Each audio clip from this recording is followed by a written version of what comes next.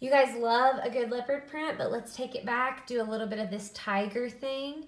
I would call it tiger. I guess you could say zebra too, but I just like that it's like a little bit wider. And I guess for some reason I'm thinking my tigers look like that, but obviously an offset tiger. Okay, we're rambling now. Let me get on focus. So this is kind of a subtle bishop sleeve in this sweater, but it's oversized in the arms. You're gonna like that.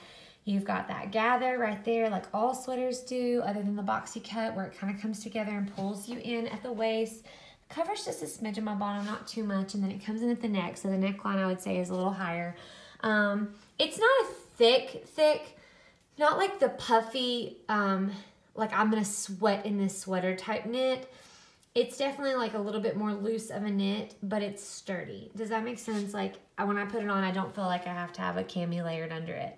I don't feel like that's gonna, you know, be too sheer. So I like that.